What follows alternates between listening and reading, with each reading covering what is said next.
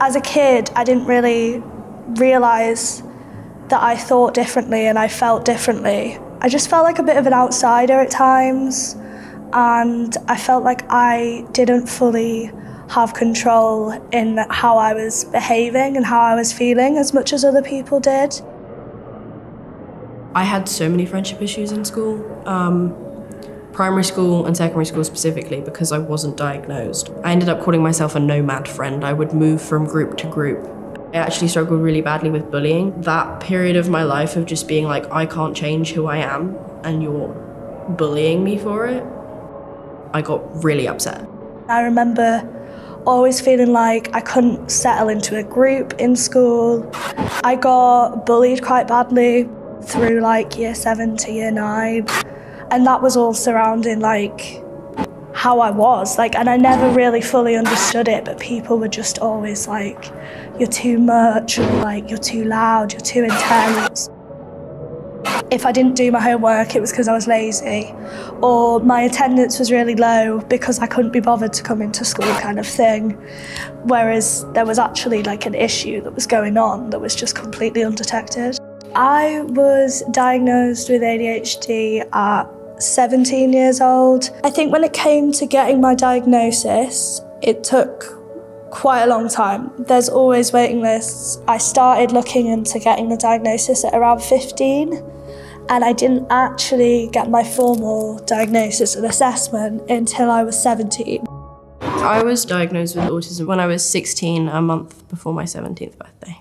My brother's diagnosis was the spurring point of mine. Girls are diagnosed later than boys, especially with autism, and a lot of medical conditions. When they first did the research on the topic, they only did it on white boys. They only used them as their subject, and so their symptoms, in a way, are the ones that they look for. I actually don't really know how I got through school with it being undetected by teachers, because I think, to be honest, like when I look back, I was quite textbook ADHD. I am someone that can't sit still. I've always been fidgety. There's a lot of issues with concentration. I've just felt very misunderstood at school, and feel like when you're not made for the society that we live in, you are isolated within such a massive group of people, and it can feel like so detrimental to like your mental health. When I think about it, it makes me feel really sorry for that girl, because at the time I was only like, 14, 15, and when you feel like you don't fit into like society was not built for you, you have no other place to go. Primary school, I used to cry in a corner when I was overwhelmed. And it was a corner because no one could come behind me. I was safe, no one could touch me, I was there.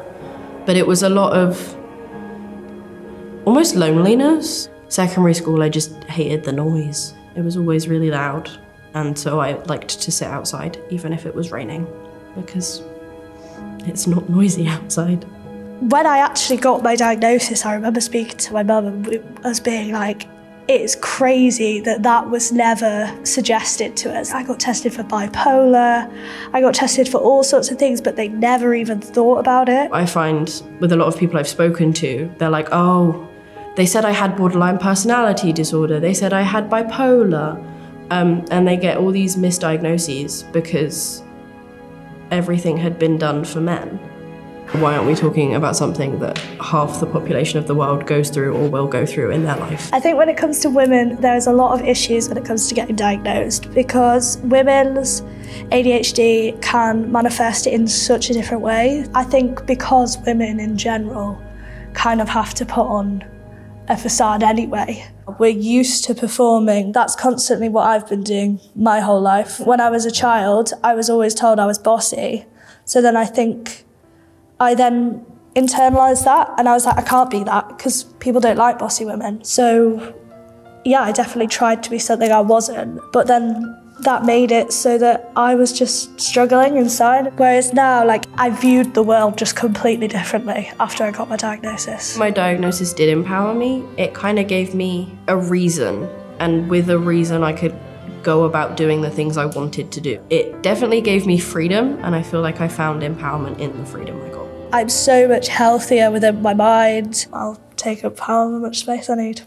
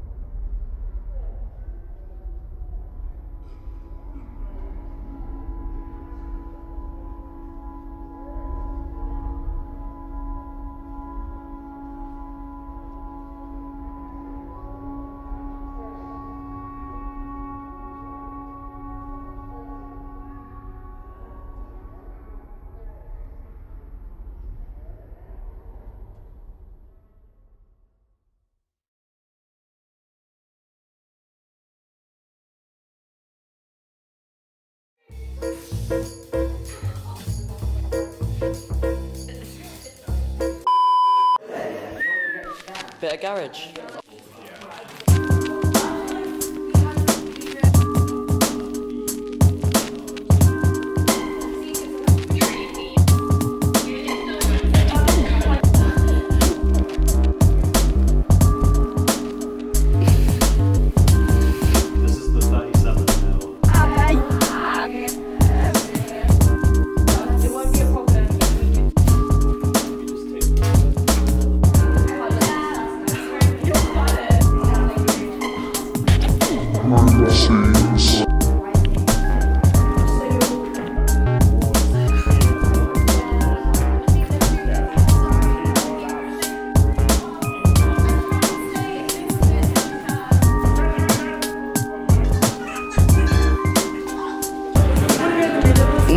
No, you deepen it a bit too much.